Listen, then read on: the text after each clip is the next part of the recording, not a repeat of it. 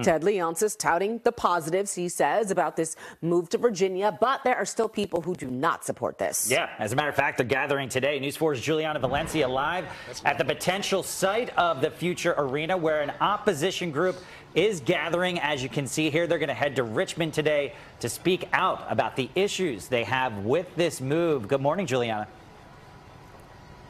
Hey, good morning, Adam and Jimmy. You know, Ron Moten with Don't Mute DC is here. You see the bus just pulled up behind us where soon they're all going to leave to Richmond. And Ron, tell me, we just heard from Ted Leonsis, and he was saying there that the local businesses surrounding the arena are not his constituents. He has to worry about the employees and the players. And what's your take to that? This is the same guy that came to my community in Southeast DC and told us that he cares so much about us and with all the great things he was going to do for us, like he's telling the people in Alexandria.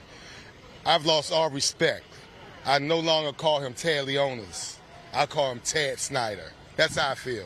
Gotcha. And paint a picture for us where you're with Don't Mute DC. He's saying still 4 to 5 years before they leave, but what's the impact going to be on Chinatown if this happens in Gallery Place? So it's an impact from the south side of D.C. to downtown, but we will be resilient regardless.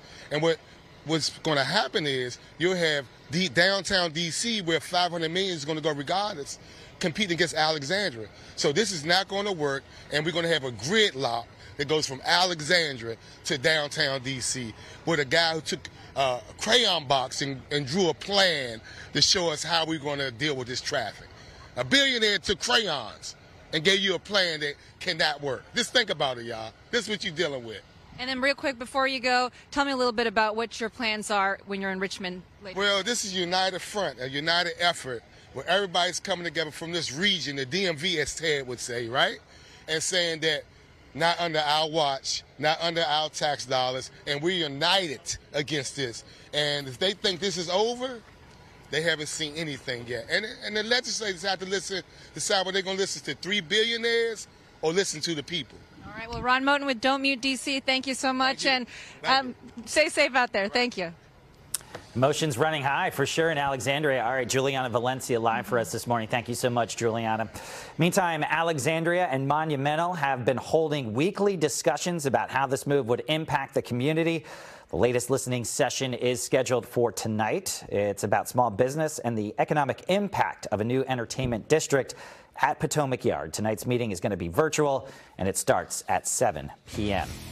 And, of course, tune in to News 4 later today for more of Mark Seagraves' long and wide-ranging conversation with Ted Leonsis.